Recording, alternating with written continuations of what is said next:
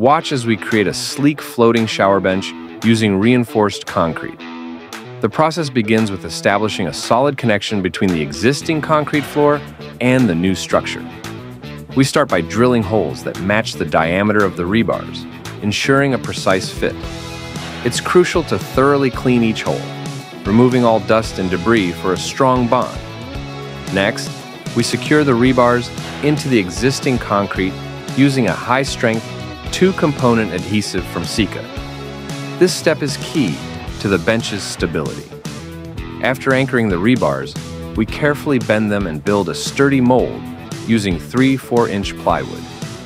This ensures the concrete will set perfectly straight and smooth.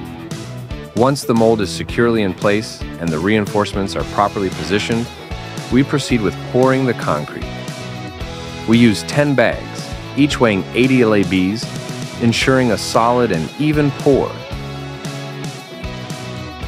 After pouring, we allow the concrete to cure for 2 full days before removing the mold. The result? A durable, modern floating bench that's ready to enhance any shower space.